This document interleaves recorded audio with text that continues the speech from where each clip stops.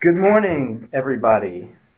This is Russel Sturm. I am going to be serving as the facilitator of this conversation today.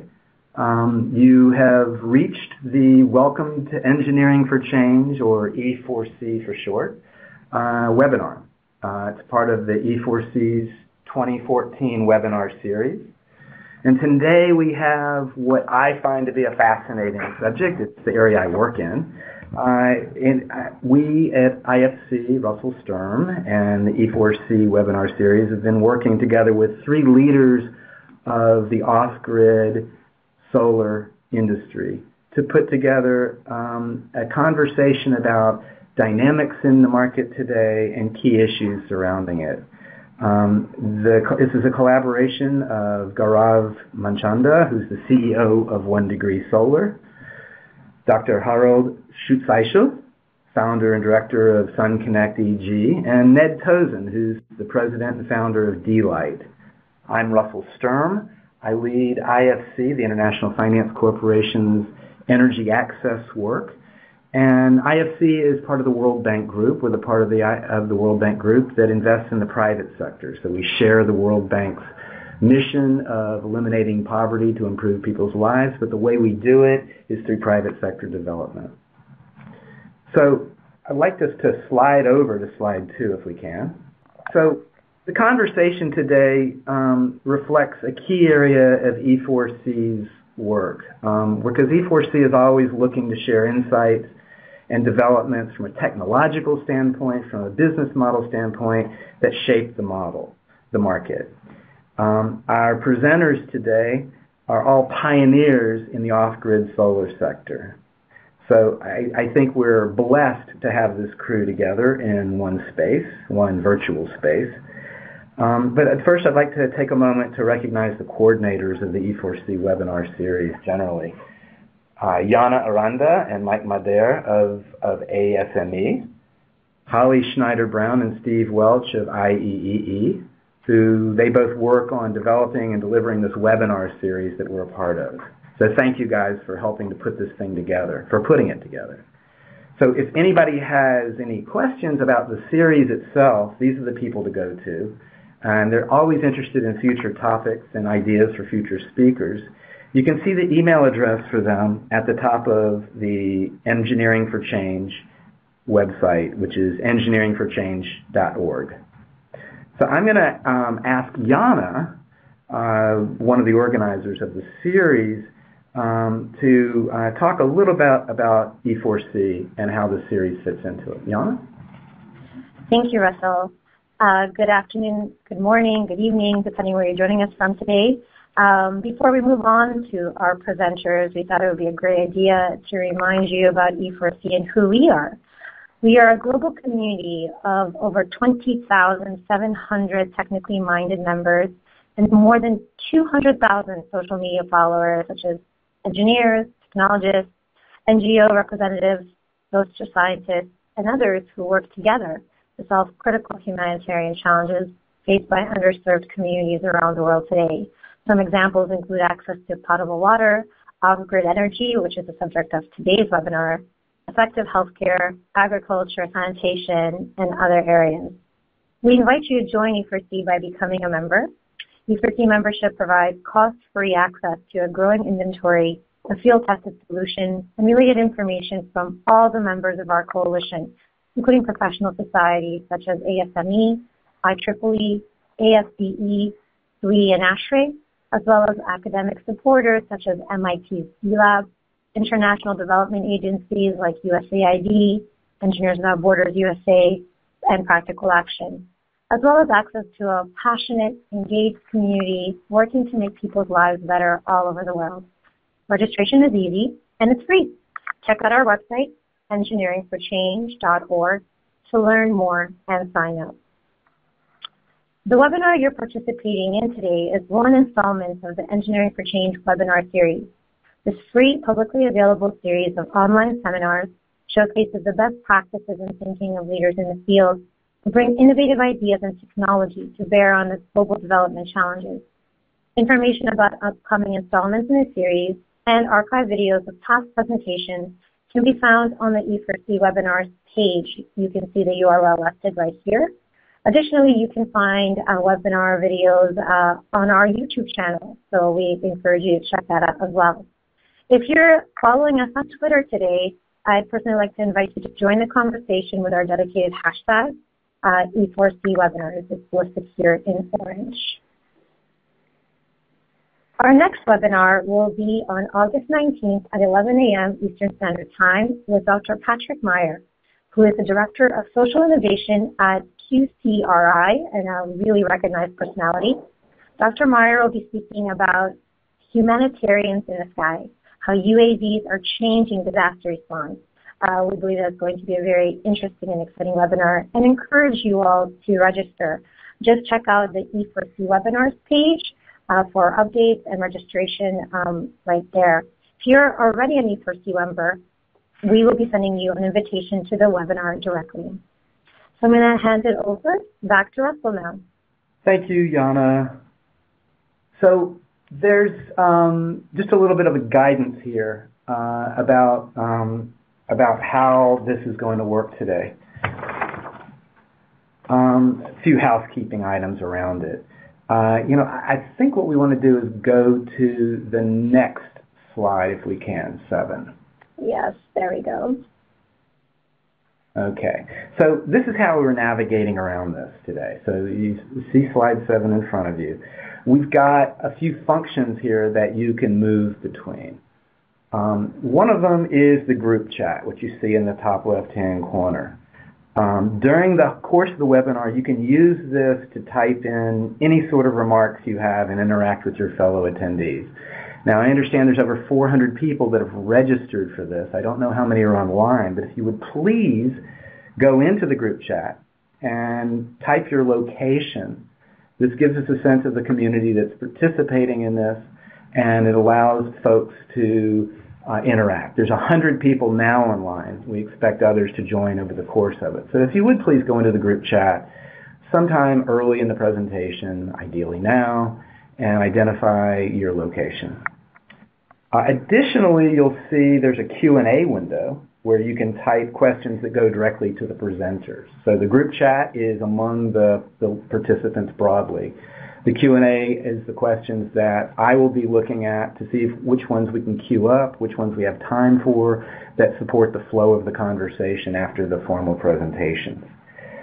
And then there's a help widget that you can see, and that's if you have technical issues, and we've got several folks on board that are keeping an eye on this. I see so far we've got participants from Mexico, India, US, Canada so far, among others. So after the webinar, you'll also see if you go to, if you're trying to get a certificate of completion to meet your professional development requirements and get credit for this, if you go to the top of the website for Engineering for Change, there's information there about how to get credit for this after it's over. We've also been joined now by Germany, South Africa, and Tanzania. So finally on that page, if you would please go to the survey. I think we want to go back to 7 for that. Thank you. The survey in the bottom right-hand corner. This helps us all to figure out how better to communicate, what worked, what didn't work, so that this series can get better and better, and the participants can learn and figure out better how to communicate our thoughts and our ideas.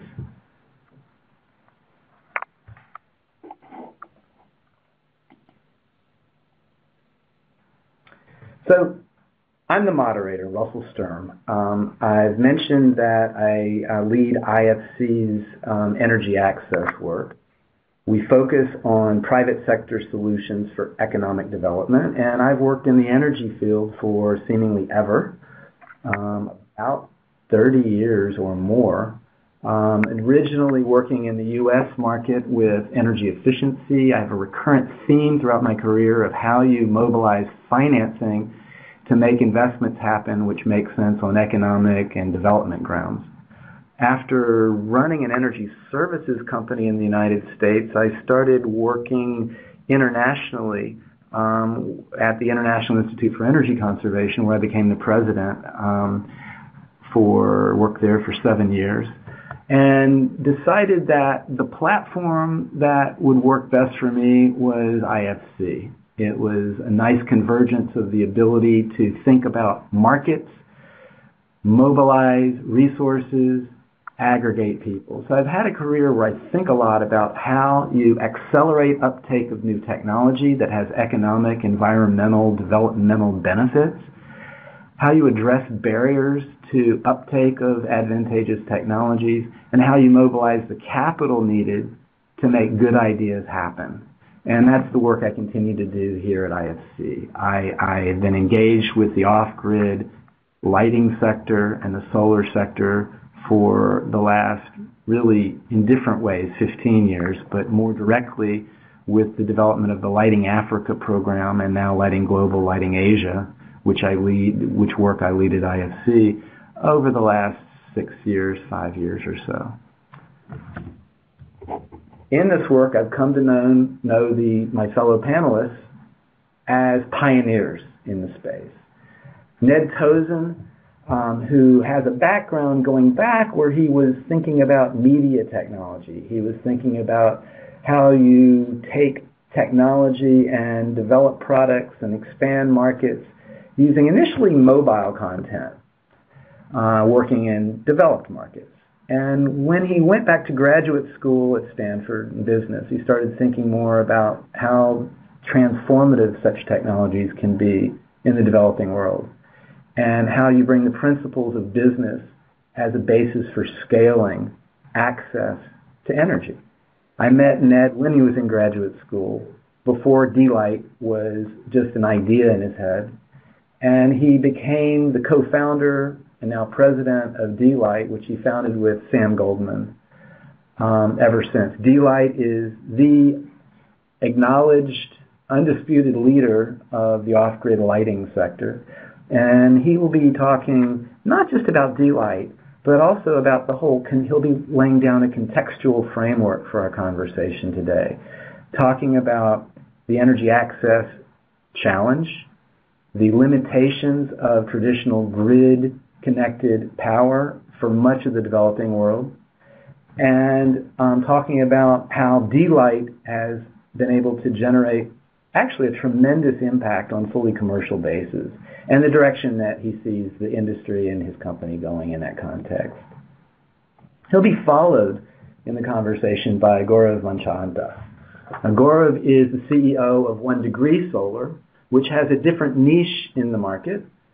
Gaurav comes at this from his work in Western Africa, working in the health sector. He was working at the Clinton Foundation, where in that context, from the inside, he was seeing the shackles of lack of energy access on an economy, on people's lives, and the health impacts of it.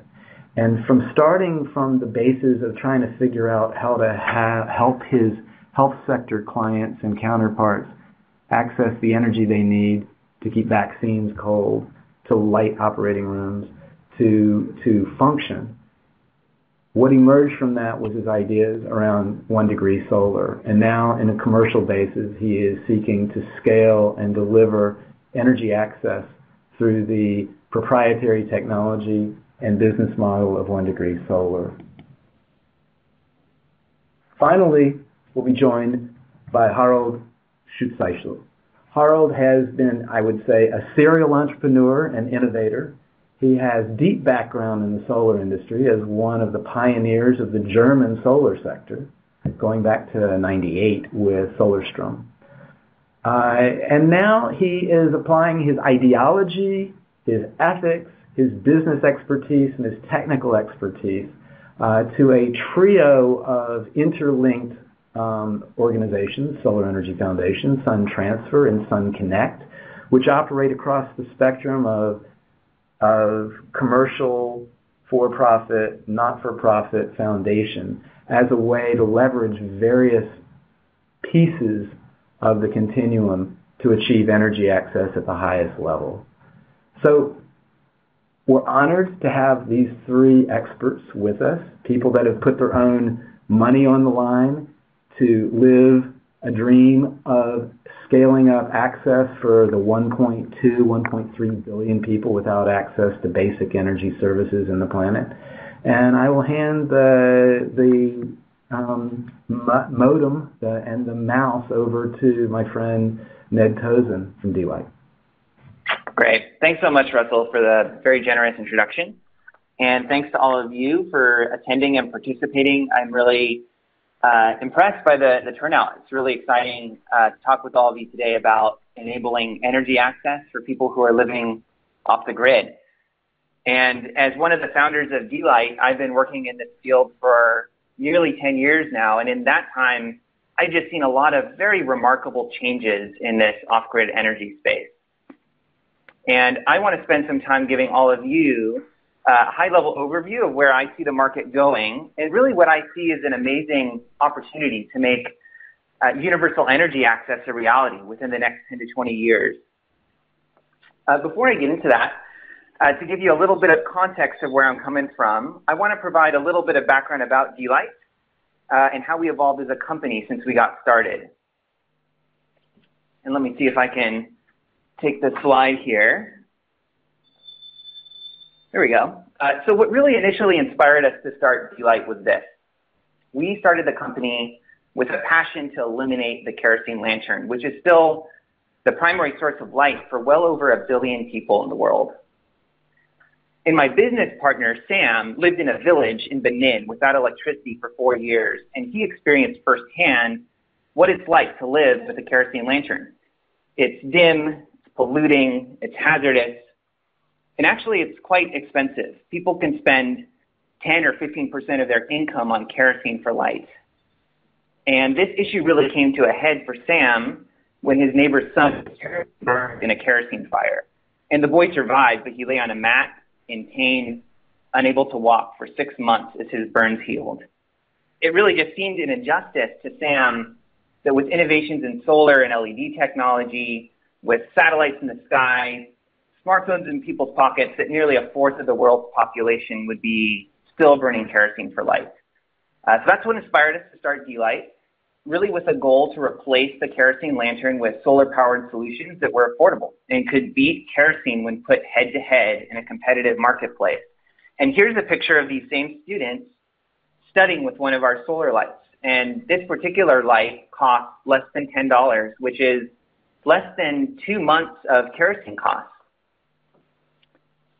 So as you can see from this picture, better lighting enables opportunity, enables the opportunity for students to study for more hours, the opportunity for families to save money by not having to buy kerosene every day, and the opportunity for people to have more productive hours in the day and to earn more income. We've sold over 6 million lights since we founded the company, and that has had dramatic impacts on the quality of life for our customers. But we also found that as customers had the chance to experience the benefits of using quality solar lighting products, lighting was really just a first step, and they had a desire for much more. So we next came out with mobile phone charging solutions, and that was followed by small-scale solar home systems that could run multiple lights, charge phones, power devices like radios. And we're continuing to innovate up this energy access ladder to provide our customers with an experience closer and closer to what grid power can offer. And we believe that with the increasing market acceptance and market penetration of these smaller scale solar lighting solutions, as well as the really amazing innovations in technology in solar and energy efficiency, the demand for more comprehensive and higher power energy solutions is just going to continue to accelerate. We've also heard from other companies who are active in this space that the entry-level solar lanterns really spur adoption for these higher power systems. And this is a quote from the COO of Off Grid Electric, which is a market leader in the solar home system space in East Africa, where solar lanterns are starting to gain large-scale market penetration. And she says, "We have found it much easier to penetrate markets where customers have already had a positive experience with solar products, as they have already built trust in solar technology and there are much higher levels of demand." So it's going to be interesting to hear Gaurav's and Harald's perspective on this, since their companies focus on these solar systems products. certainly from d.light's experience in the market, we've seen that the demand for these solar home systems and higher power devices are very much driven by the demand created through the establishment of a market of these smaller scale solutions. So at this point, I want to take a step back, not talk about d.light, but just step back and think about the off-grid energy sector as a whole and share with you about why I believe that there's this amazing opportunity today to provide energy access for everybody through renewable, decentralized, and market-based solutions.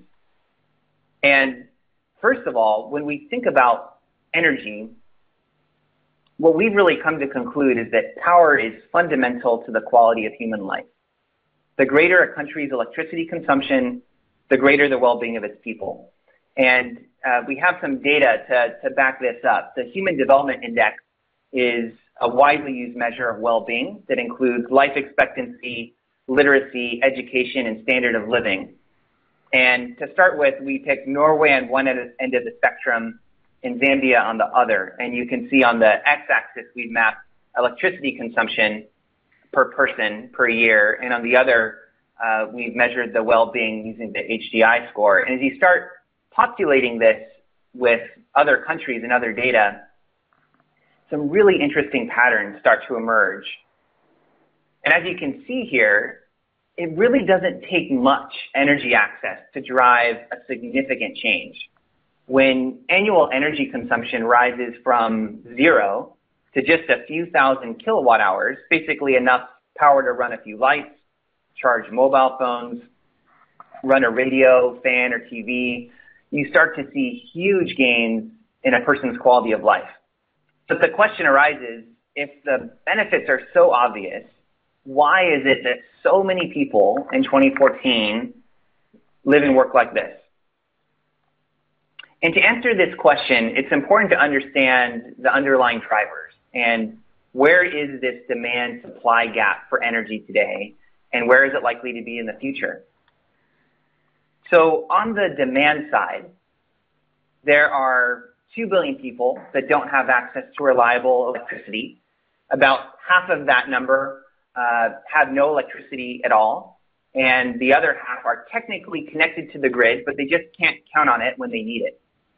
And experts say that we need to build nearly 1,000 terawatt hours of generation capacity to supply power for the billion people who don't have an electric connection. And this doesn't even include the billion people who have an unreliable connection. It's important also to understand where the demand is concentrated. The fact is that 85% of the energy impoverished live in rural areas. And with population growth, migration to urban areas is really unlikely to change the number of underserved in rural areas. And really, people in rural locations, they have the same desire for the benefits of access to energy that their urban or peri-urban counterparts do. But their location means that they have to go to extremes to get power. They need to earn a living or study, but their only options are dangerous, expensive, and fundamentally unsustainable. Now, if we take a look at a global perspective of energy consumption, a historic shift has happened recently, where for the first time in modern history, developing countries have passed developed countries or OECD countries in energy use. And it's not going to go back to the way it used to be either. This trend is actually just going to accelerate, as you can see in this graph here. So what is energy demand likely to look like in the future? Well, the planet is going to be home to more than 8 billion people within the next 15 years. OECD countries have the largest economies today, but non-OECD countries like China, India, Nigeria, that's where the action is going to be in these energy markets. Now, what about the supply side? Universal energy access is really, it's not just a good intention, it's a global imperative. It's not if, but how do we create and deliver the roughly 1,000 terawatt hours of additional generating capacity or more that we need to build to meet the unmet demand? And to do that, we really should consider a wide range of approaches, including fossil fuels and including centralized power plants and grid distribution. as means to combat energy poverty. So first, I just want to consider fossil fuels, which is the default energy resource. And fossil fuels have a lot to offer. Kerosene, diesel, coal, these all have established distribution systems and a broad consumer base. 1,000 terawatt hours is equivalent of about 150 to 200 average-sized coal-fired power plants. And this is the approach China's taken. I actually lived there for several years, and I can tell you there's plenty of electricity, but the skylines look like this. So if clean, renewable energy is able to deliver access at a similar cost as fossil fuels, then these renewable resources should be prioritized as a key part of the solution to deliver energy access. And setting aside the fuel used for power generation, centralized power also requires transmission grids and distribution systems. Centralized generation and transmission grids are a great solution for high population density and short transmission distance markets. In fact, with 60% of people expected to live in a city by 2030, grids are an essential part of the future of energy for high density areas.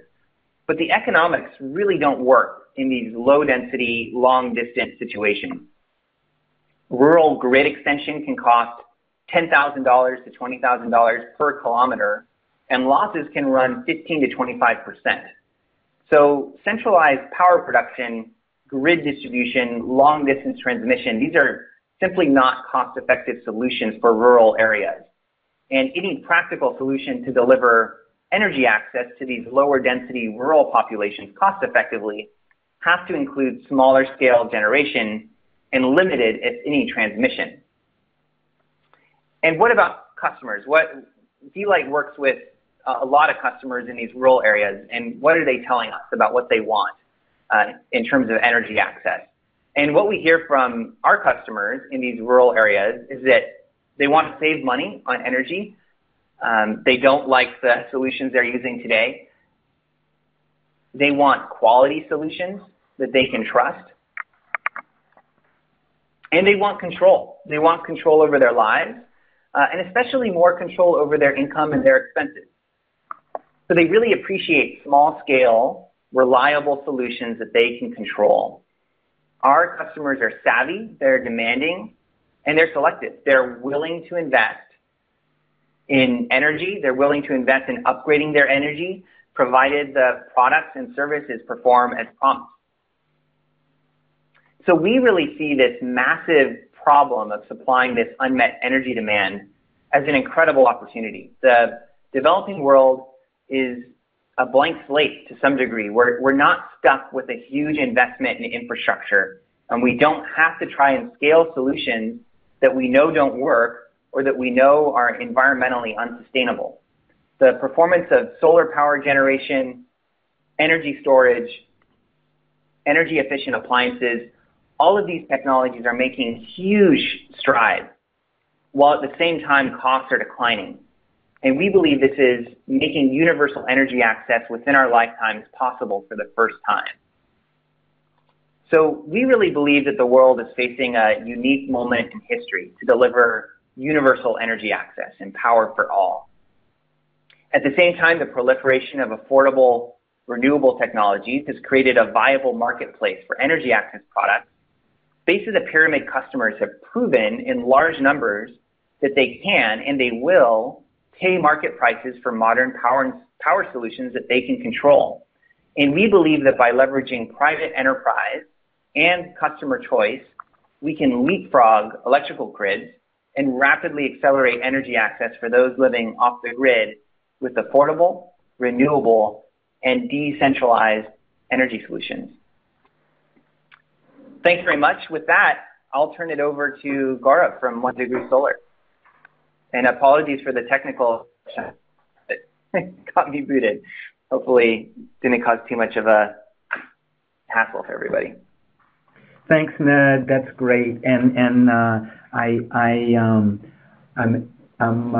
impressed by how restrained you were to talk about the d.light story to the extent that you could. And we appreciate sort of the foundational introduction to the story. And as you mentioned, Gaurav's 1 Degree Solar is occupying a space along this energy ladder that is a bit up from your entry-level products, and in a sense is competing with d.light's products at the higher end, but has a bit of a different business model. So Gaurav, why don't you tell us a bit about 1 Degree and your view of the market at that level? Sure. Good morning, everybody. My name is Gaurav Manchanda. Russell, thank you for the kind introduction earlier, and Ned for the overall context of, I think, energy poverty and energy access as a whole. And to be honest, I would like to, of course, highlight what 1 Degree is doing, but really talk more about how the market is evolving and how companies like d.light, like 1 Degree, and the others in the space are really also growing to meet the evolving needs of the market. So I'll try to maintain restraint as well. So just to show a bit more about the context, I think what Ned was talking about with energy poverty really touches on the energy ladder that's been referenced as well. And taking a look at a standard energy ladder, we're talking about not only rural and peri-urban consumers, but also people in urban areas without reliable electricity access. There are many people who are a bit easier to reach and closer to city centers that really that we've experienced that do have blackouts for between 3 and 5 or even more nights per week, which represents a market opportunity. And also, I think when you're looking at the energy poverty issue and this ladder, it doesn't include public lighting and what people are using when they can't afford any electricity at home or any part of that ladder at all. And just to get a bit of background for how I got involved with the space, I did spend, as Russell mentioned earlier, a number of years working for the Ministry of Health in Liberia. This was at a time when Liberia's grid access was close to 0% shortly after the war, and I was responsible for leading the renewable energy initiatives for all of the off-grid clinics, which were virtually all of them at the time. So this was several years ago now, and before LED lights were as efficient as they are, before solar panels were as efficient as they are today. And we, for that reason, we were, and due to the application as well, we were looking to power centrifuges and microscopes and vaccine refrigerators and things that you would typically expect in remote and rural health clinics. For that reason, we were looking and forced to use much larger systems than you're looking at today. So this is an example of an installation that was for vaccine refrigerators and a number of other equipment within the facility. And what it really came down to was, at least from the midwife and nurse perspective, the main use or the main benefit of this energy source was not for the refrigerator, since supply chain for vaccines is also a challenge on its own, but it was for emergency lighting at night. So people who get in car accidents or emergency deliveries after dark, childbirth, for example, after dark.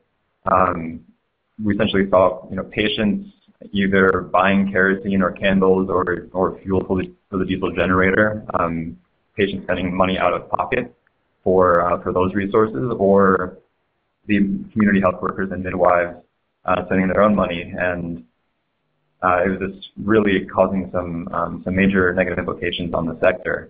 And one of the other, I think Ned showed a nice paved road in the rural area earlier, but when those roads get wet, they turn into this. And this is representing another challenge of the larger systems. They're just much harder to distribute. It requires I would say, very advanced installation and maintenance and spare parts and a lot of other factors that go into the much larger systems, to the point where, in response to the feedback from the nurses, we were starting to look into much more portable solutions, and that was the original reasoning for starting 1 Degree, was to look into more portable solutions that could provide basic lighting and phone charging for healthcare workers. And this was, I'll wait for that slide to load, and this was back at a time when, and bringing in the overall market as a whole, I think this is kind of a before and after view of how products have evolved and how the market has evolved as well, where back in 2005, 2007, and several years ago, even the lanterns themselves were much larger, much less efficient. They were actually a bit costlier as well, and also single feature. So it was primarily in the top left, these older lanterns only for basic lighting, basic low quality lighting. And we're seeing as the companies in the space continue to grow that these products are becoming more efficient, much cheaper, and much easier to distribute. And more importantly, or as importantly, I think, require very little maintenance. And as time has gone on, I think as Ned was touching on earlier, I think we've all noticed an evolution in consumer demand as well. So while these sort of solutions do certainly address the energy poverty issue, in particular with lighting, what we've heard throughout the years, and what we've heard from those nurses and midwives, for example, in our initial projects years ago, is that they were very happy with the lighting solution and they could do their job easier. But when they brought the product home, their neighbors, the school teachers, or the shop owners, or anyone else in the community started asking for where they could buy the product. And when we started asking why they wanted to buy a basic lighting solution, we started hearing questions about, can this basic lantern also power a television? And I think we're all here, everyone in the industry now is really looking kind of up the ladder a bit more to what can power these solutions. And regarding demand generation, it's really a matter of making these products aspirational. And aspiration in a lot of these communities typically means it's associated with status, and status is associated with television. So even if the financing isn't available to buy the TV, just having a power source that can power the TV is desired. So this was, as Russell mentioned, and I'll just skip over this quickly, but we did start by focusing on the healthcare sector and public sector exclusively. And as the nurses kept telling us, there was demand elsewhere, not just for healthcare applications, but for larger systems that could be a bit more multifunctional. So we looked with our first flagship products to create what we call a Pico or micro solar home system, which is multifunction in nature. So it powers anything from a basic basic phone up to smartphones and tablets, locally available radios, and even low power 12-volt television. And taking a closer look at this, I'm showing how in this picture how the light bulb looks, and this has been a big demand driver for us, particularly in Kenya, where a lot of the feedback that we're getting in rural areas is that the lights are extremely bright and look just like what their cousins have in the city. And I highlight that because it does show that there is aspiration and there is demand to be on grid and to live like the wealthier folks do in more urban, higher income areas. And regarding that population, so this is a slide with data from Boston Consulting Group and over 10,000 surveys across Africa, or interviews across Africa. And I want to point out or highlight that customer group a bit more and what they're looking to spend their money on. And if we can really break it down, it's consumer devices, where the mobile electronics, the home appliances, and electronics for the home are all things that are really in demand. This is not only within the energy access scheme or realm, but really just for as consumer demand grows and as the middle class grows, that demand does trickle down as well. And more importantly, these are the three mobile home appliances and electronics are all categories that we can actually power with the systems that are coming onto the market at this time. And the industry has certainly kept up and helped to generate the demand as well, where looking back to the era of the vintage lanterns that I was showing on a previous slide, the the solutions that are on the market, it's I think been a chicken and egg situation, but as LEDs have become more efficient and the power drain and power requirements have come down substantially, the industry manufacturers have been able to innovate and create new products at a lower cost. And what we've seen, I think, in the last 15 or 20 years is where customers essentially feel that the very aspirational products are within reach. And skipping over some of these steps, but I think a lot of us remember days when solar lanterns were only provided through NGO donations or through through donor agencies and things of that nature, and a handful of importers and exporters got involved, primarily selling lower cost, lower quality lanterns with very limited end user contact and very limited warranty service or after sales support. And as a handful of brands have continued to grow and really make a name for themselves, that comes with brand building and improving customer loyalty around that brand. So it's more than just energy access, but it's creating that more consumer-driven approach, where now I would say the vast majority of the reputable manufacturers in this space are now providing a high-quality customer service, efficient warranty processes. Everyone's able to monitor where their products are in the market, and the latest trend now and what's really making waves in the industry these days is with either pay-as-you-go financing for end users, or using local banks or local borrowing clubs to find ways to make the most aspirational products even easier to afford. And I showed this slide because when we're talking about aspiration and brands that we want to emulate, we have to make sure that the products are seen in a certain light. So we cannot position our brand or products as an industry to be targeting only the lowest income or the poorest of the poor. And a number of brands, including 1 Degree, are now paying a lot of attention to our packaging, to the design of the product, and usability. And that sort of design and usability has to be considered when thinking about after sales and customer service as well. And as the slide shows, there's a big reason why Toyota is the most desired brand of automobile in Africa. And this is a brand that we also want to emulate, where the spare parts are easy to access. Local technicians can actually make the repairs without any advanced training, and it's known for durability.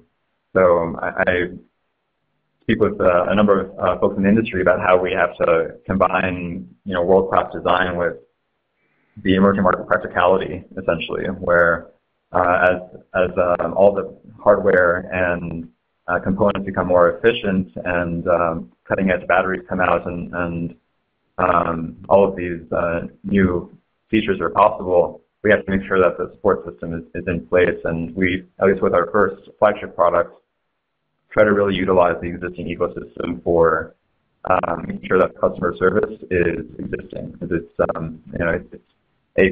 would say it's still a growing industry with proven track records and proven companies, but the customer experience has to be thought through end to end, and this is also considered. And near the top of that energy ladder I was showing, the customer interaction is also very critical. So I can speak on behalf of a number of companies in the space and say that we're all focusing much more on customer service as well. And 1 Degree and others now do have SMS tools and ability to communicate with customers remotely. So that means we can collect usage data, we can see how the products are working, we can, whether by typing into the product itself or asking customers, we can get very good market feedback at a much lower cost than making trips to rural areas on a regular basis. And then preventative maintenance tips, for example. So when it's, for example, when it's rainy season or winter or a cloudier month in certain regions or geographies, we can send up messages to reduce usage, for example. And I think the bar for customer service, not within the energy space now, but I think the energy sector is looked at as almost a model for other industries and other enterprises, because the competition, the number of industries, the number of players in the industry is forcing this bar to be quite a bit higher within our space. And I'll just mention this briefly, but this is just to talk a bit more about tapping into local resources and partners. So regarding, I'll just mention Chloride Exact here, where they're now collecting or able to collect batteries on our behalf, and they have facilities to properly dispose and recycle of these batteries as well. And these are tools that are already existing in these markets and can be utilized and end up building a much better customer experience. And to dive into our work with Coca-Cola, I think in order to make the industry really move as well, we have to really show the consumer or end user benefits in financial terms and in terms that are really universal. And we had a 6-month pilot study, or a 6-month pilot with Coca-Cola, and Nielsen Research was able to conduct all of the interviews and site visits during this process. This is all happening in Kenya. And what we found was a great trifecta of a great combination of results where OPEX went down, operating hours went up, and sales increased as well. And making this sort of business case, speaking about consumers and moving away from the aid and donor community and donor projects, and really making large businesses interested in this space. It really does have to be a business case, and this is one that is now proven and very easy to understand, and one that we've seen be helpful for the industry, not just 1degree as a whole. If you can show these sort of figures to a small entrepreneur or micro entrepreneur that sometimes will sleep or spend the entire night in their small shop, it does mean a whole lot. And this $130 a month represents a 15% increase in revenue, which is put in very simple terms for a reason. So as Ned was mentioning earlier, there really is a huge opportunity on the horizon, and I think that we're taking advantage of now, where we no longer have to wait for years or potentially even decades in some of these countries for power lines to be built. I know many of us on the line are familiar with how mobile phones really were a leapfrog technology for everything from communication to mobile banking to information collection. There's a figure came out yesterday where 400 million Facebook users only access Facebook through their phones. I imagine a good chunk of those are coming in from off-grid areas, and just like the mobile phone enables so much, and as mobile phones are getting out there much more, with much higher penetration rates, especially in Kenya where a number of us operate, we have to really think about how those phones stay charged. And I think the mobile phone revolution that's happening really does, in addition to the work that the true pioneers like d.light have put in, really do pave the way for other companies to come in and meet the demand or fill the demand. And while these systems are being decentralized, and while consumers are being targeted and sold to in both urban and even the most remote areas, as I mentioned earlier, the remote monitoring really opens up a whole new opportunity in terms of data collection, in terms of customer service and information gathering. And we have to remember that 10 years ago, as a market, we didn't have nearly as much data as we do now. And if we're all able to share as an industry and share between ourselves as manufacturers and distributors and associates and partners in energy access, then we can really all build and implement better products to address this problem. And I know Harald will get a bit more into what creates demand and their model. So I'll just say that technology has come quite a long way, and the market has as well, and we just have to keep thinking about what's possible in the next 10 years. Thank you. Thanks, Gaurav.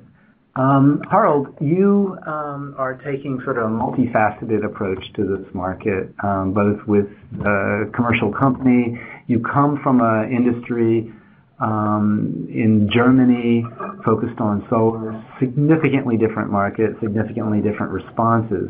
So we're interested in your experience and what you're seeing in the market as well. Harald? Yes, thank you, Russell, for introduction. Good evening, good morning, everybody. As you can hear, I'm a German, so I have a nice German accent. Sorry for this. I would like to show you our work and how we look on this sector.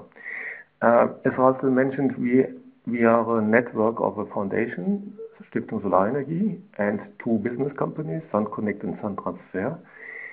We started 2004 in Ethiopia, and we were asked to electrify a whole village with decentralized solar home system, 10,000 inhabitants, 1,100 huts. And while we did this, we realized that solar home systems could be a really good entry product for off-grid people. So then we started in 2007 the pay-to-own end-user finance to make solar home system available. In 2008, we started to build a network of solar centers to do maintenance and service. And we are working today in Ethiopia, Kenya, and Philippines. We will add some countries in the future. Our view on this market, what we found is that people who are living in off-grid areas, they have a dream. And the dream is mainly to be connected with the grid. The reason why this dream is there is mainly because they expect full power access, because now they have electricity for light, livelihood, communication, entertainment, everything what they think is necessary to have a good life. And what we found on the other side is the reality. If there's a grid, it is expensive, very expensive. And if you are connected, the grid is not reliable. But in most areas of the world, in these developing countries, the grid never will come. On the other side, we have a technical alternative. These are solar-driven off-grid solutions. Unfortunately, the image right now is for different reasons that these solar products are more a bit like a first aid. But if you really want to have power, then you need a grid, or you need to buy a diesel generator or whatever. So that's a bit challenging for us in our work to explain people, no, it's not just for first solar aid. It's really possible to cover all your needs and to provide you what the grid promises but doesn't deliver to you. And this is full power access for light, livelihood, communication, entertainment.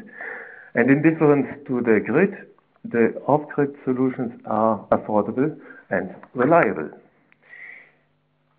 What we learned from our work is that the philosophy should be, if you are off the grid, that this is not a problem.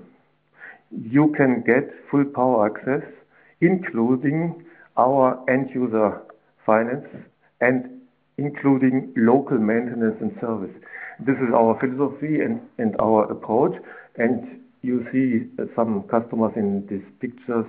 On the left above is in Ethiopia, on the right side in Kenya. So these are off-grid living, so-called poor people. What we found in our work, in our experiences, that there are, we call it the 5 big A of the off-grid electrification. First, we learned it is necessary to go to the customer, to go to these people and understand what they really want. And if you ask them, you realize the typical off-grid customer doesn't exist. Some would like to have mobile light, the other one would like to have fixed light or mobile phone charging, another one wants to have power for radio or tape recorder, another one loves to have a TV. So what usually or very often happens is that organizations or companies say, okay, maybe this is what you want, but we think this is not what you need. What we think is that you first have to replace your kerosene lantern by light. And my opinion is why we don't treat off-grid people as human people and give them the right to choose what they want and what they can afford. For this, we have to tell them also what solar can do, what is possible with solar energy and what is not possible. What I mentioned already before is that nowadays we have to tell them solar is more than just a first solar aid. It really can cover your needs for livelihood, entertainment, communication, and your whole life. The other thing is if they say, okay, we believe you, then the next question is how can we afford it? And what we learned is that poor people are poor, but they are not moneyless. They already spend money right now for their energy need, and they have probably more money. The challenge for the solar product is that the investment costs are relatively high, higher than for other energies. So now you have 3 options to make it affordable. One is you can reduce the quality of the solar home systems. We think that's not the best option. The second option is you can reduce the size of the solar home system and just reduce it to one LED device. But then we lose the goal of full power access. So we choose the third option, which does mean we do what everybody knows in Europe, US, everywhere on the world. If you would like to buy something you cannot afford, you go to a bank and you get a credit. And that's why we provide end-user finance so people can afford by monthly payment their full power supply.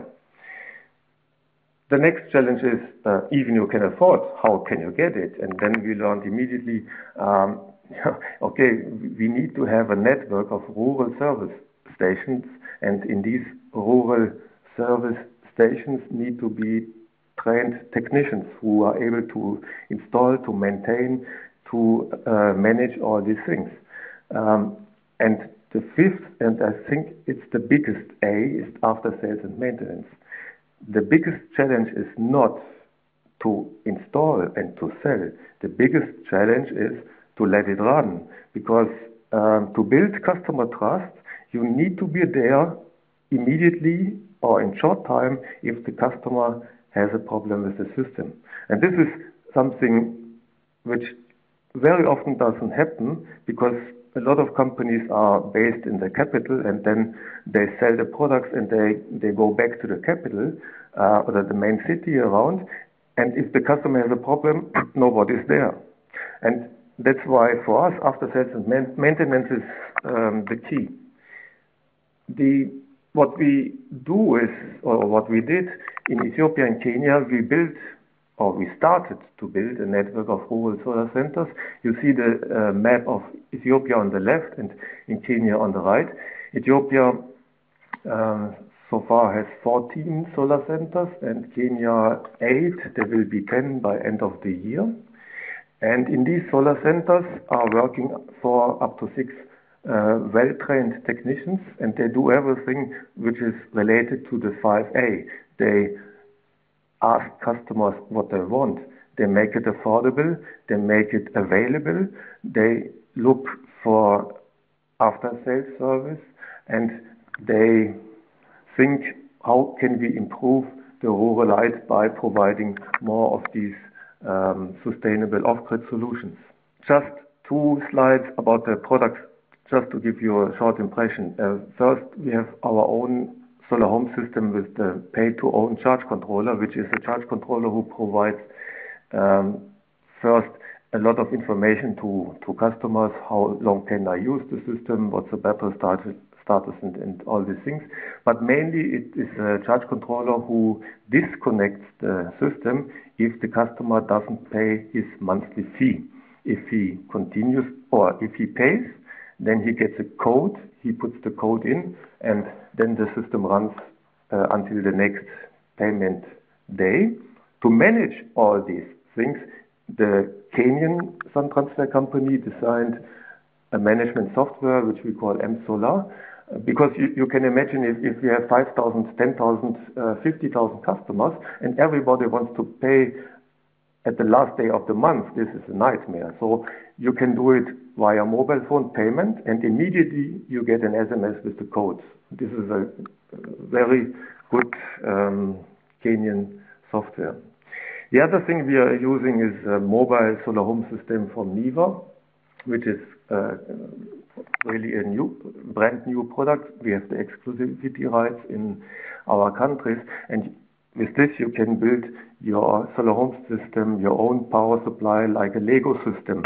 So Lego is what kids have. You buy one component, and if you have more money, then you buy other components, and you can build up the system. The applications we are selling are, besides light, also TV, fan. In Philippines we start with a tablet, and also we provide fridges and other things. So everything the customer wants, we would like to supply. Also, we supply mobile solar lanterns because this is part of the full power access, that you have a mobile solar lantern for special uses. The next slide is already the conclusion, and this conclusion I would like to use to already as a starter for the discussion, because we are 3 presenters and we are working in the same field, and our main goal is the same, but we have a bit different approaches, which is very good, first of all, for our customers or the people in off-grid areas, because there has to be a challenge in the competition. What's the best way to cover off-grid people? And I think there's every time a demand for small mobile and plug-and-play products, but also our experience is that off-grid households can afford full off-grid power access if you provide end-user financing with an end-user credit. And off-grid households are able to use these energy products. And in our work, these bigger systems are the entry products. And what we learned also is they await eagerly a sustainable supply for full off-grid power access. This is what we want to supply.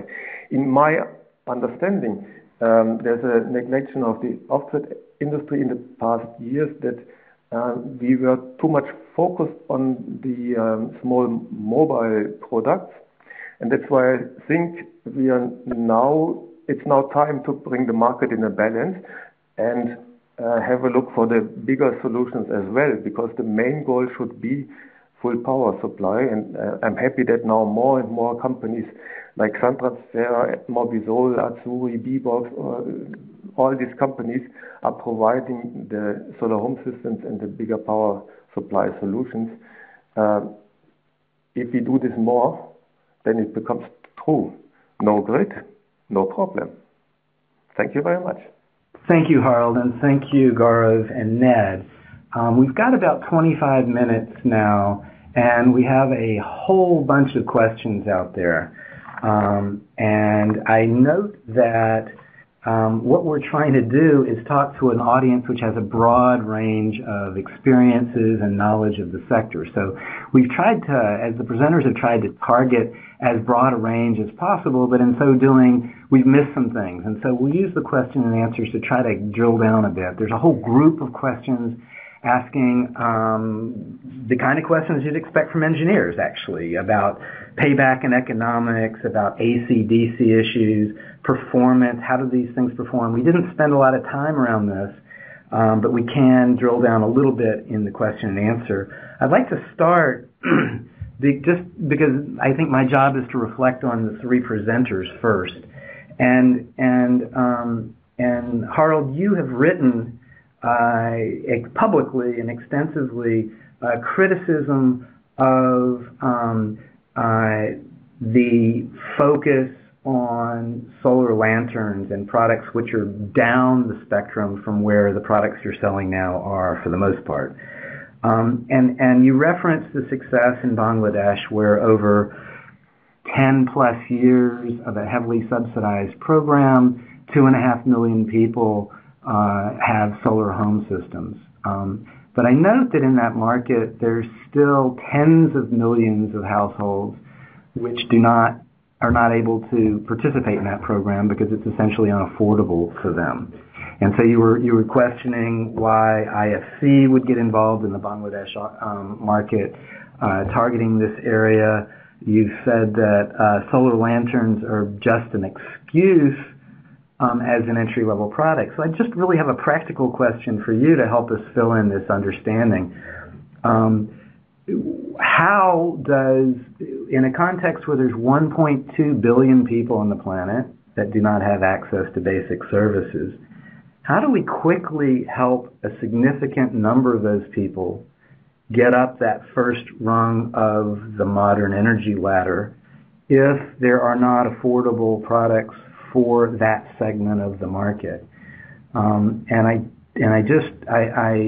know that you just laid out a thesis that said that you'll be able to lend money to customers, but I'm wondering if your customer target is really the bottom end of the market, if your product is available to them, and how much capital you have to do this with, because we are talking about 1.2 billion people.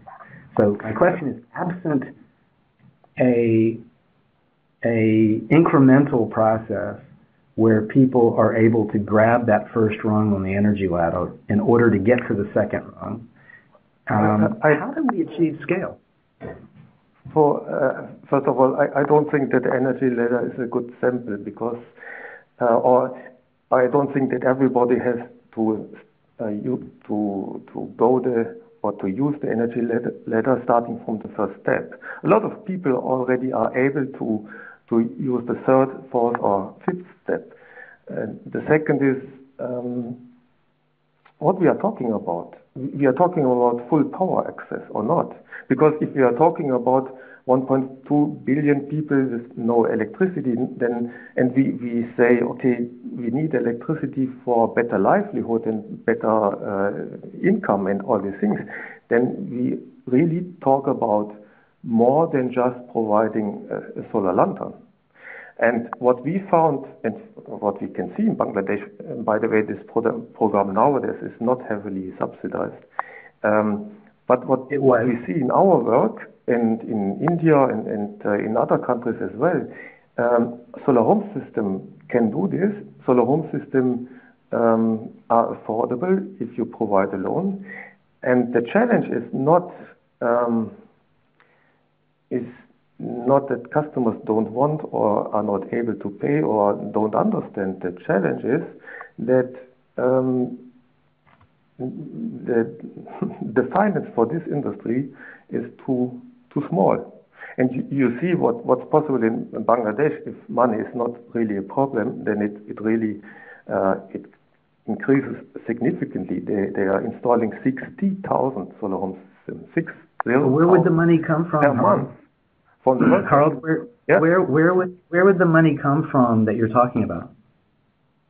For us in Ethiopia and in Kenya, we were looking for a lot of investors, but these investors are more infected by the NGO world, and they say, oh, Africa is not reliable, and we cannot invest in Africa, and so on. And that's why we are looking for entrepreneurial investors. We found them in Germany and in other European countries, and also we invite other people to provide this money.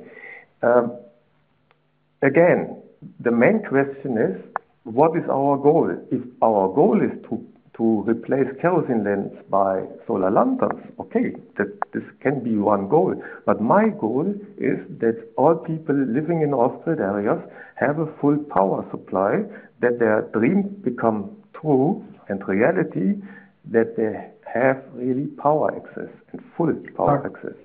Harald, we all share that goal. All the presenters, okay. All the panelists do. I'll just ask how many people you've been able to reach with this model. Finally, 1.2 billion should be reached. How many people have you been able to reach with this model?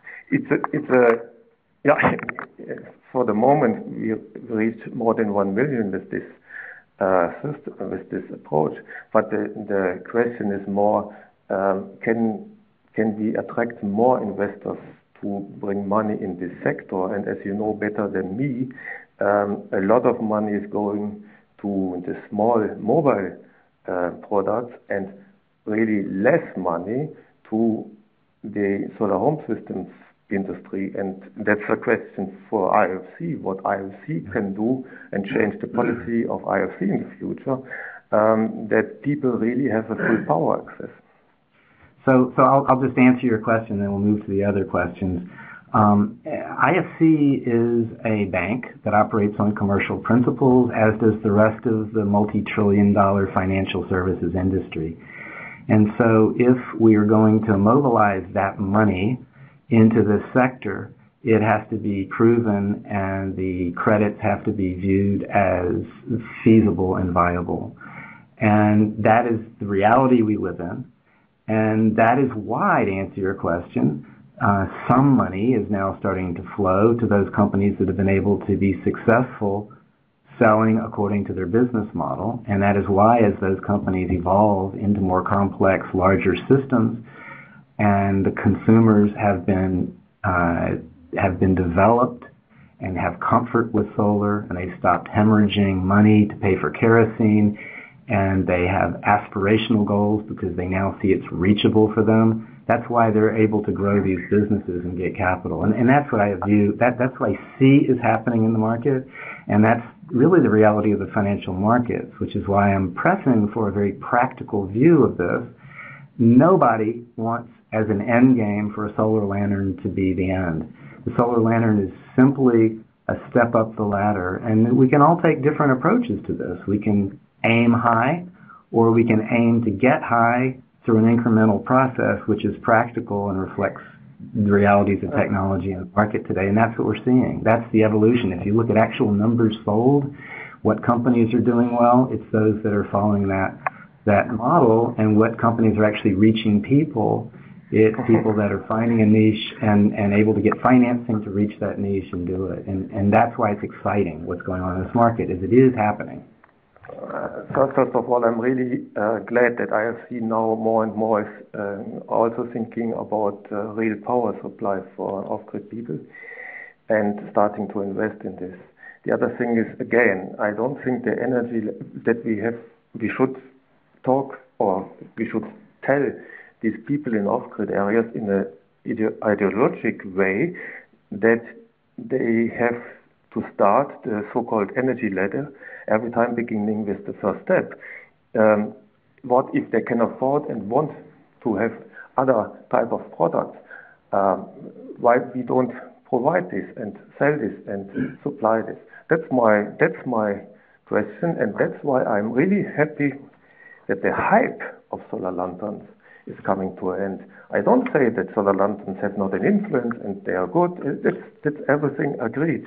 But the hype, so now I'm really happy that IFC and other organizations and more companies now are really interested in a full power access, and now it becomes a balance, more and more. Not enough yet, but I hope with a lot of investors like IFC, we can do it. So there's a couple of categories of questions that I'm identifying from the audience, and one of them is related to what Harald and I have been talking about just now, which is essentially questions about what it will take to scale, what is needed to realize the power for all vision. Another person asked, what is the barrier to widespread adoption? Is it really a question of affordability? Is it a question of building distribution? Let me ask Ned if he'll react on this, because the Power for All presentation was his context, but also because he is the company that is actually getting some scale. So Ned, you want to react on that? Yeah, that'd be great. And I'll just react a little bit to this last back and forth, because I do think, Russell, as you articulated, we share the same end goal. And, d.light, just to give some context as to scale, we've reached over 36 million people with our products. And about roughly 10% of those are finance systems. So we have a good perspective on both the systems products and the solar lanterns products. And, something that's clear to me is that many customers are not able to afford solar home systems up front. It does target a higher income band within the population, but as financing mechanisms are getting and financing pay-go technologies are innovating, it's pushing sort of down into lower income families. But there's still a lot of people who really just can't afford a solar home system. So solar lanterns are an important stepping stone for them. Of course, some people will jump right to a system, but it's really not our view at all that lanterns are somehow first aid, or that they're telling customers that they're less than human or anything like that. I mean, we offer an array of products to customers, and they're our boss at the end of the day. They tell us what they want, and we listen to them, and we innovate and are providing products to respond to their needs. And we think, I completely agree that it's exciting that things are moving towards higher power systems, and that as the technology and market are evolving, it's opening up lots more opportunities. But I just wanted to kind of lay out how I thought about solar lanterns in the market. I think they're very important, and they're going to continue to be an important solution for a lot of people. Just like with transportation, not everyone can jump to a car immediately. Some people are going to buy a bicycle, and some people are going to buy a motorcycle, and those are good technologies also, and are going to be an important part of the overall framework. So in terms of what are the things that are going to be needed to really unlock the market to provide energy access for all. So part of this, in my view, there is the financing component. And I think, to reach over a billion people with financed products, it's a huge amount of working capital to put out there into the market. And there's going to need to be a lot more proof in the market at even larger scale that these business models work. And to unlock really hundreds of millions or billions of dollars in capital to enable the market to move.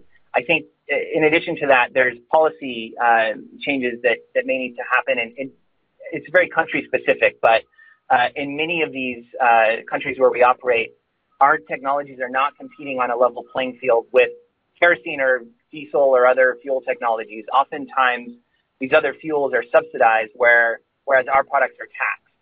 But we fundamentally believe that if there's a level playing field in the market through policy, these technologies will win. And if they're not, if not today, then within several years, the technology is going to be at a place where they can just completely leapfrog these kinds of fuel-based technologies in these areas. And we think, in fact, today, when put head-to-head in the marketplace competitively, solar wins. Thanks, Ned.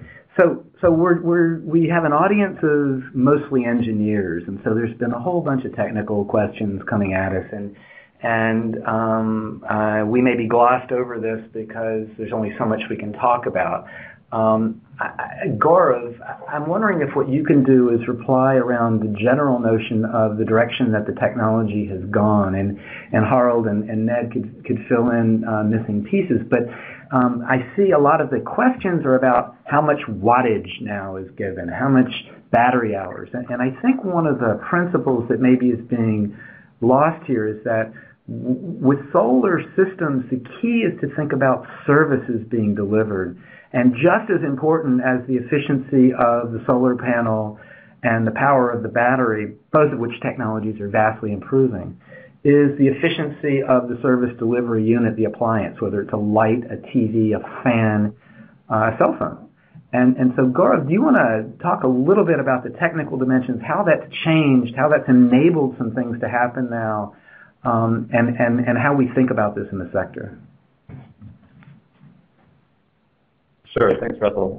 So I think as I touched on a bit in the presentation, when I first got involved with this work, there were only CFL lights that were commonly available or more easily available. So in terms of efficiency, in more recent terms, we started out with a 2.5 watt LED bulb about a year and a half ago when we launched with this latest product, and now we have one that's just about 1 watt and even brighter. So I mean, the rate of efficiency improvements is really impressive, and the costs are staying more or less the same. So I think we're all able to, as you said, I think we're all able to use more efficient products, and it's not necessarily about the size of the battery and I'm happy to comment on that in just a second, but it's not about the actual tech specs, it's about the output or the application.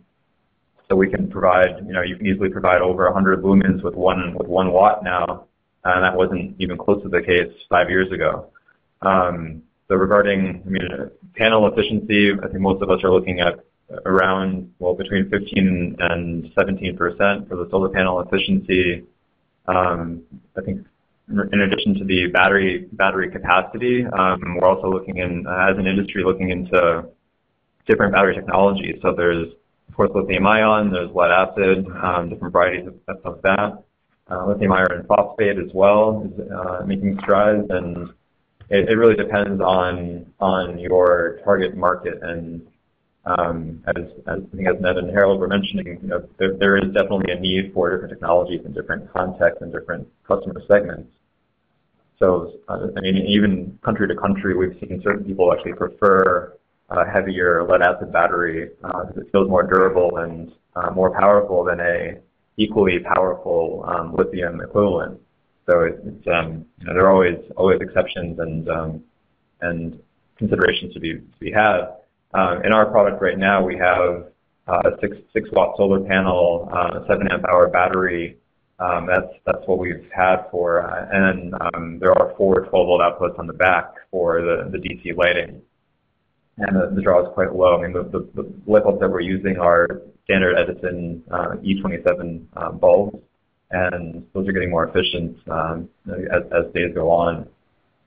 I think as an industry, we're all looking more into, I think the lower costs. And so to echo what Ned was saying, we can't forget the lower costs and likely lower margin lantern or more portable solution space, and those sort of lanterns are getting fortunately cheaper and cheaper and more efficient by the day. And I think the real innovation is happening with the monitoring and with the usability and the design. Solar is not a new industry, and it's not a new concept even in these markets. It's just that the products are getting more approachable and intuitive and easier to maintain, and the quality is finally there. So I think it's much more than just the specs. I'm not an engineer, but I definitely appreciate all the questions. I'm happy to take any more technical ones offline. So on that point about offline and the timing, we're scheduled to end this in about 3 minutes. We're going to extend it for about 10 if the panelists can all stay. But then again, the question and answers can remain up for a bit longer than that. If the panelists can maybe weigh in on those when we finish this, or maybe as we're talking, then that way we can get some of these questions answered if you're in position to answer them. There's also a few references that I'd like to share. I'm going to try to get them up in a printed version so everyone can see it, but just very quickly, there is an excellent website where a lot of this community communicates with each other called LuminaNet. So you can Google Lumina, Lumina, net, and a lot of the questions transpire there around technical questions, market questions, that sort of thing. Also, if you go to Lighting Global, all one word, lightingglobal.org, that's where a lot of the work that ISC does, and links to other sites are there, including the technical specifications for Lighting Global verified products, and a list of and specifications for the products that have been verified. Some of the questions coming in now reflect that we're missing some key understanding here in some areas. So people are asking things like, how exactly are we talking about this transition from lanterns and solar home systems? Are they different providers? Pay-as-you-go systems, this is a big conversation because it's a new dynamic in the market. Let me just say one thing about this to try to clarify these questions. There are a range of products available in the market that are quality verified by Lighting Global. They range in price, retail from about $8 up to kits, which are packaged and sold as consumer products that consumers install and service, up to maybe $200. And the Lighting Global verification is now expanding up to 100-watt systems.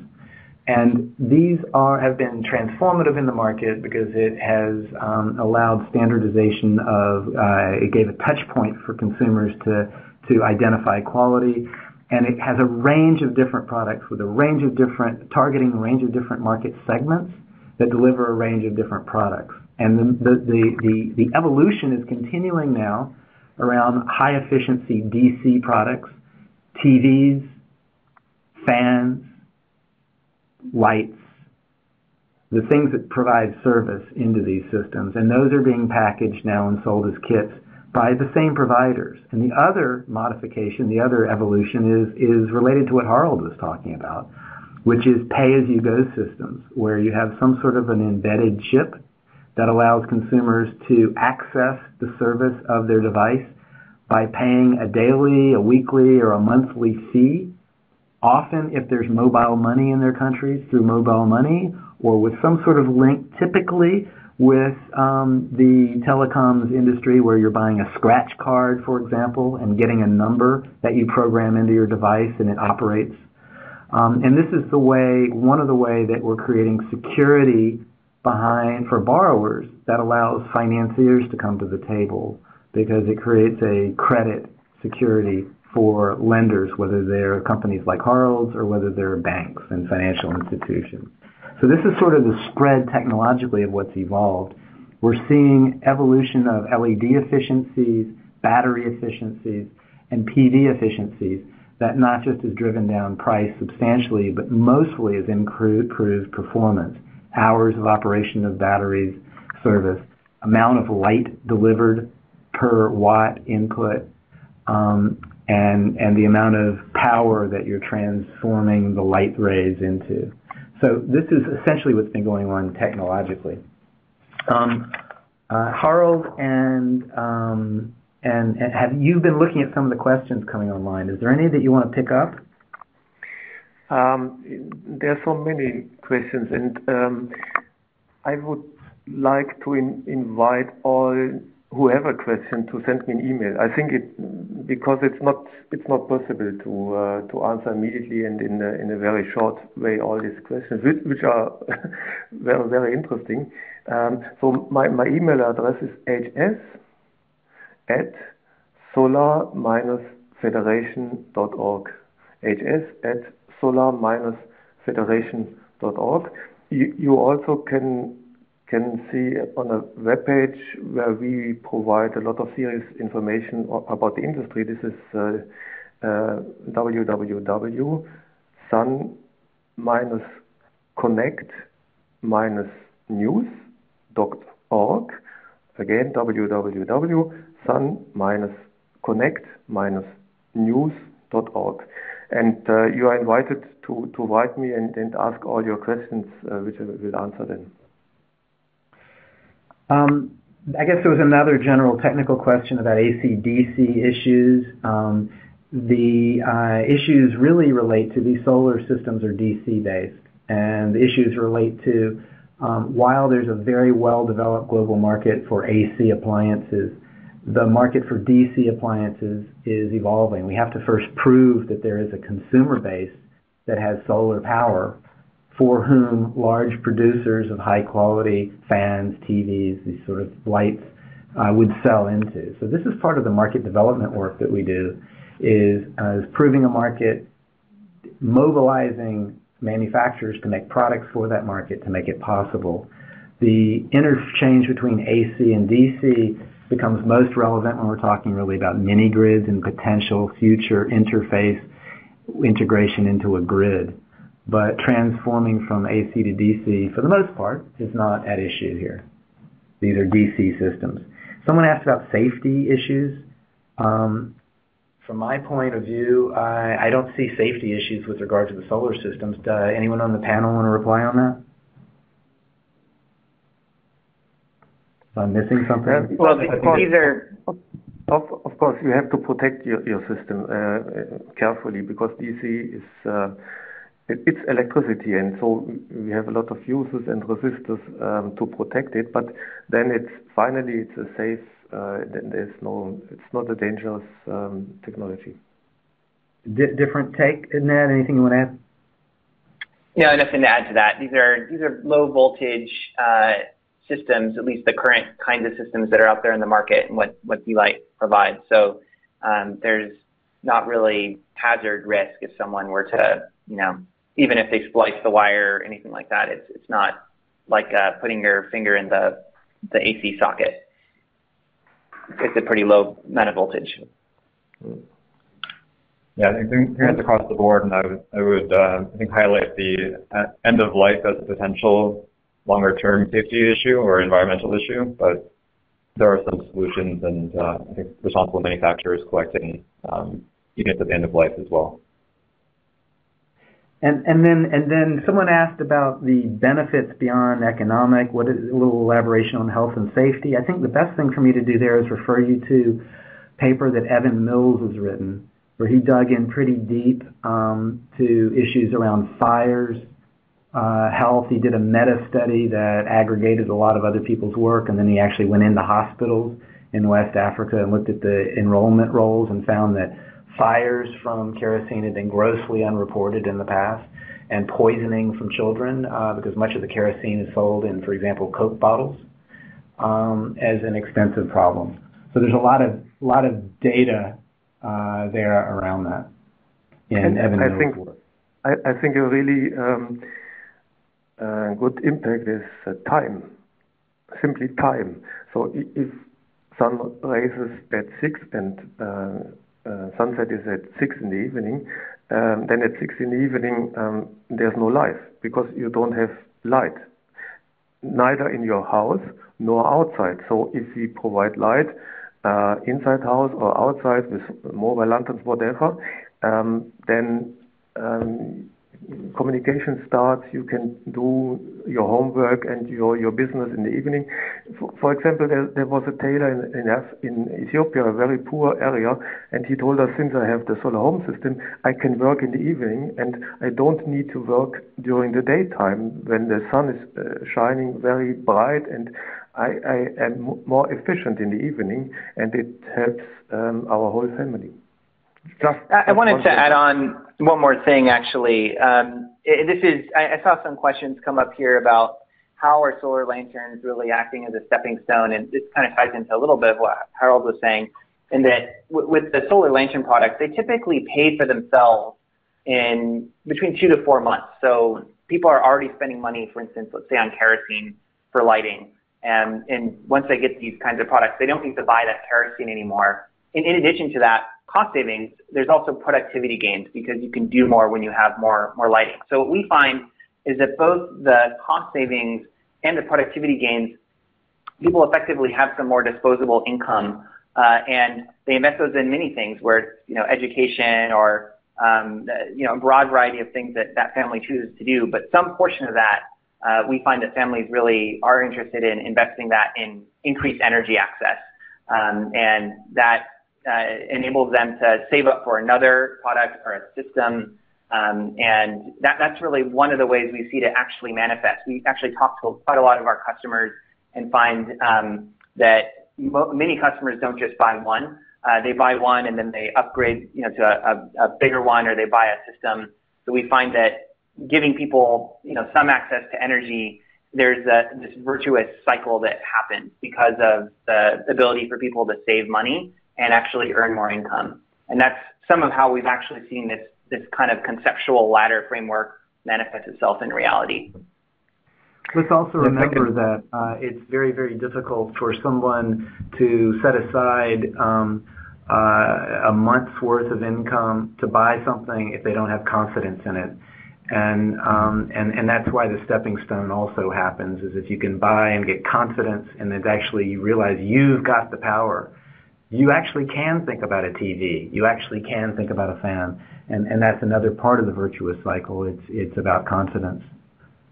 Russell, if you don't mind, just to continue on Ned's talk about payback, I think there was one question on payback and ROI for these kiosk owners that I mentioned earlier. So in that Nielsen research, it was showing, I think it was $15 per month spent on lighting just for the interior light, not anything on the outside, and the $130 increase in sales. So if you want to combine those and say about $150 combined net swing, the products typically cost less than $100, so the payback is quite fast.